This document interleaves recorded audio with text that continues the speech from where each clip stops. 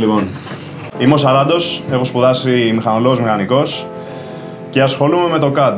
Το CAD είναι ουσιαστικά το σχέδιο σε υπολογιστή. Η σπίθα την ξύπνησε, ας πούμε, ένα μάθημα που είχα στη σχολή, που ήταν το μηχανολογικό σχέδιο, και από τότε το πήρα λίγο πιο σοβαρά και ασχολήθηκα από μόνος μου να το εξελίξω και να το μάθω καλύτερα το σχεδιαστικό πρόγραμμα που χρησιμοποιώ. Το χρησιμοποίησα πολύ όταν ήρθε η ώρα για την πτυχιακή μου εργασία, το οποίο ήταν αεροδυναμική βελτίωση ενός αυτοκινήτου.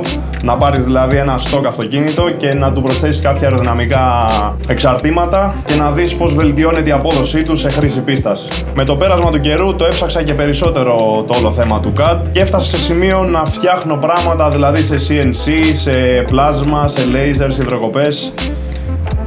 Το ωραίο στην όλη υπόθεση αυτή είναι το ότι έχεις μία ιδέα στο μυαλό σου, θες κάτι να φτιάξεις, τη σχεδιάζεις σε χαρτί και μπορείς ουσιαστικά ό,τι κάνεις κανονικά σε χαρτί να το κάνεις και στον υπολογιστή, βέβαια με πολύ πιο πολλές παραμέτρους να λάβεις υπόψη. Πάχη, υλικά, αντοχές, simulation, flow simulation, μπορείς να κάνεις τα πάντα με το CAD και να πάρεις μία ιδέα, να την κάνεις πραγματικότητα με απόλυτη ακρίβεια, χιλιοστού, και να ξέρεις αν θα αντέξει, πόσο θα αντέξει, τι υλικό θα βάλεις, πόσο θα ζυγίζει, τα πάντα. Αυτό είναι το ωραίο με το CAD, ότι έχεις μια ιδέα και την κάνεις ακριβώς πραγματικότητα στον υπολογιστή.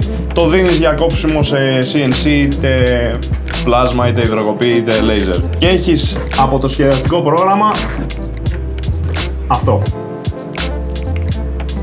Μία βάση μηχανής την οποία τη σχεδίασα στο πρόγραμμα, στο τέλος έγινε πραγματικότητα με τη χρήση του CAD.